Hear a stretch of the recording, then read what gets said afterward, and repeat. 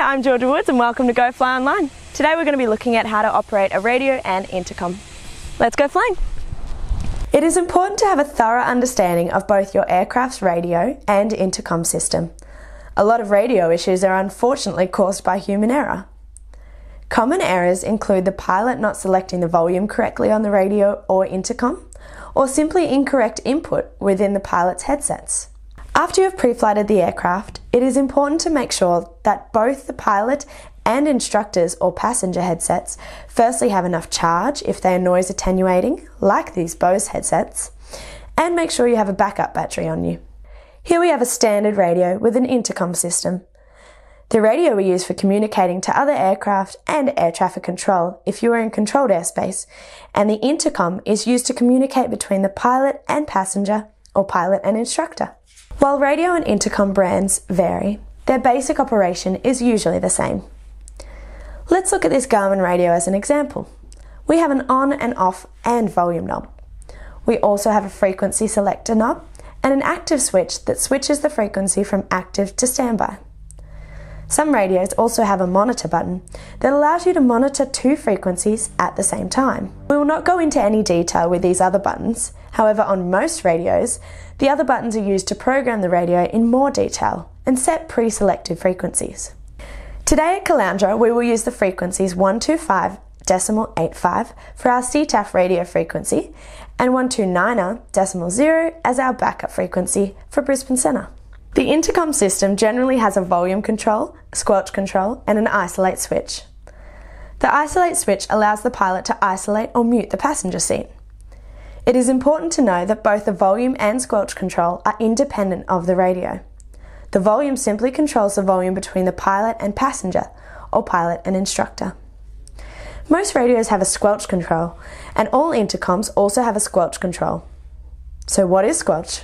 Squelch control on a radio is used to filter out any background carrier wave information or background radio noise. Squelch on an intercom is used to determine the sensitivity of the amount of noise the microphones in the headsets receive.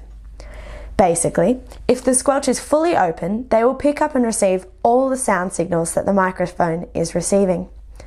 However, the squelch can be adjusted so that it will only pick up the pilot and passenger or instructor's voice and filter out the other background noise. We have just completed our run-up checks, we have selected our correct frequencies, and it's important at this point to make sure that the intercom is working correctly so that you can communicate effectively with the passenger or instructor. You then should do a radio check to make sure that the radio is working, is clear, and you can both receive and transmit signals.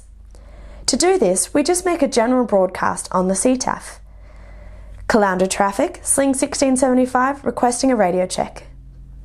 Someone should respond with a reading between 1 and 5, 1 being totally unreadable and 5 being perfectly clear. A 3 is marginal, and anything under reading a 3, you should consider cancelling the flight and getting the radio looked at by an engineer. To change the radio frequency, simply turn the frequency knob here. This changes the standby frequency, then you can select this button to change it to active. The intercom may need to be adjusted once airborne. For instance, it could be louder when airborne, so you need to adjust the volume on the intercom. However, often the squelch will need to be adjusted in the air. Let's look at how the squelch works. Right now, I am talking through my headset and there is no background noise. What I am hearing through my earpiece is the same as what the passenger or instructor should be able to hear. If I open the squelch to full, we can now hear a lot of background static noise, and it's very hard to communicate. So, I need to ease the squelch a little bit. However, if I go too far the other way, I will end up not only cutting out the background noise, but my own voice as well. We can also see the isolate switch. Remember, when I switch this to isolate, I can transmit, but the passenger or instructor will not be able to talk to me or make a radio call. It is important to note that the common user error in radio and intercom issues are incorrect volume or squelch settings, or the improper use of the isolate button. If you are having issues with the radio, the easiest way is to trouble check the volume and squelch controls on both the radio and intercom. Confirm the isolate switch is off and ensure you are on the correct frequency. For more information on your radio or intercom system, consult the manual for these devices for your particular aircraft or consult your flying instructor. Thanks for joining us today. If you like our videos, subscribe to our GoFly Online or our YouTube channel. Happy and safe flying, and see you next time on GoFly Online.